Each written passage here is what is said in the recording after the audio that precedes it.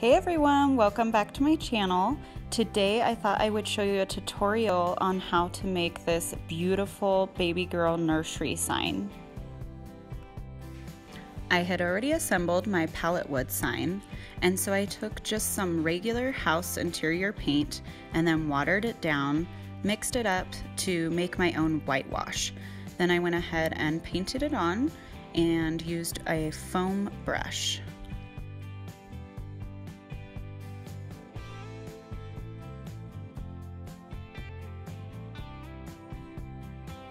Once I got a good coat on, I went ahead and made sure to get the sides all finished, and I also painted the back so that everything is matching and cohesive.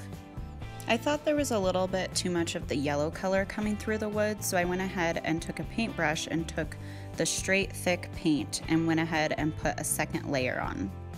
Next, I took my stencil that I had already cut out with my Cameo Silhouette machine using contact paper, peeled off the backing, and went ahead and placed it. Since this was a larger sign, I had to have two separate stencils for the different designs. For this project, I chose to use the Waverly Elephant chalk paint, and I always like to use the Waverly pouncing brush. So like I always like to remind you guys, use a little bit of paint because the less you use, the less that it'll bleed. You can always go back and give it a second coat, a third coat, but once it bleeds, you've kind of ruined it. So you always want to make sure not to use too much paint. Once you've got all your paint on, let it dry for a little bit, and then you get to peel off your stencil. This is always my favorite part. Go ahead and take a razor blade or a toothpick and peel out those negative center pieces.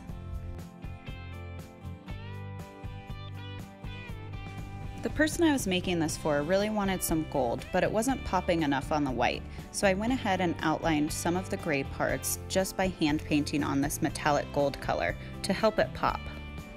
This next part is really cool. I bought these wood flowers and they come just plain colored, and so I wanted to dye them a pink color. So I went ahead and watered down some acrylic paint and dipped them into it. One of them had a center and I thought it would look good, just painted this pale yellow color.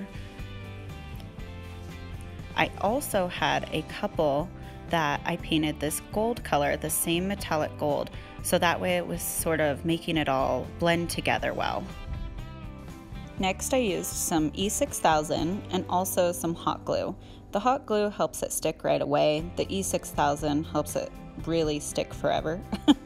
And I went ahead and put it on each one of the edges of the flowers on the back and then glued them down. I absolutely love how this turned out.